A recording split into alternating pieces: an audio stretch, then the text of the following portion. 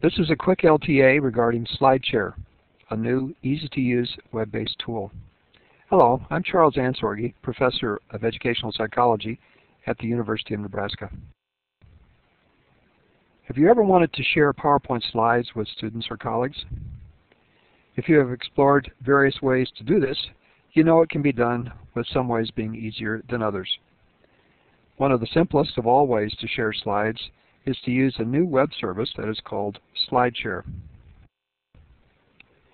SlideShare is a free internet-based service. There is a need to subscribe to the service and then begin the process of uploading not only PowerPoint slides but also PDFs and open Office files. On the screen you see the logo for SlideShare along with a few of the commands that are options. The slides for this quick LTA have been posted to the site for viewing there as well as on YouTube.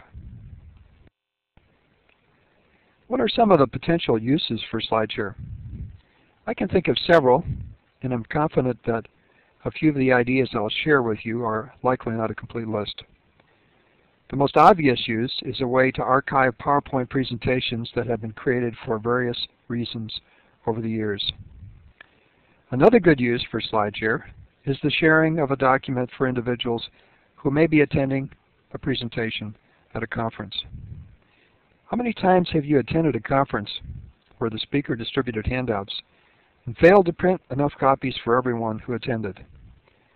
Posting the slides on the internet is an easy way to resolve this problem. Faculty on college campuses who are not able to share supporting documents for classes might also consider this resource. Another way not mentioned as a use is the creation of picture montages. Here's a set of 4 pictures taken on a bike ride I took last summer from Vienna to Budapest.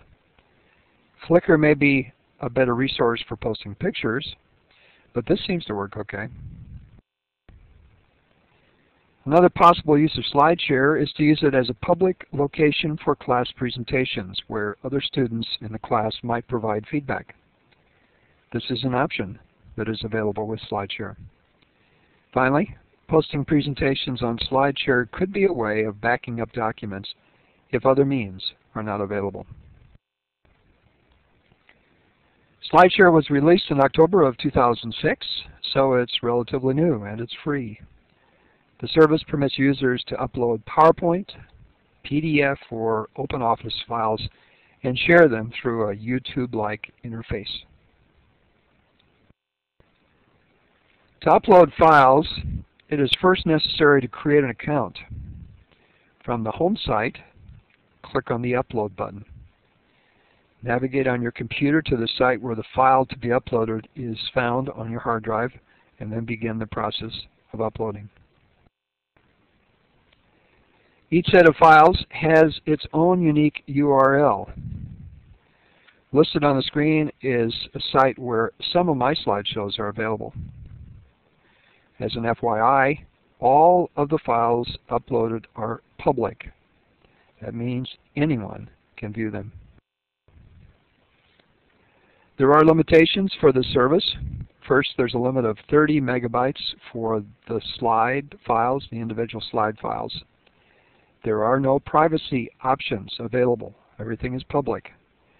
Finally, the original presentations may not be downloaded by a publisher or a viewer. This represents a major weakness, I think. The positive findings are the following. It's a means for sharing slides. Subscription to the producer of slides via an RSS feed is possible. Favorites may be saved, and comments regarding slides may be entered.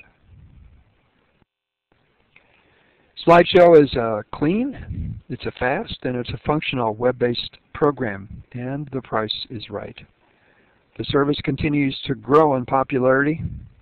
I suggest you give it a try if you want a way to share slides with colleagues and friends.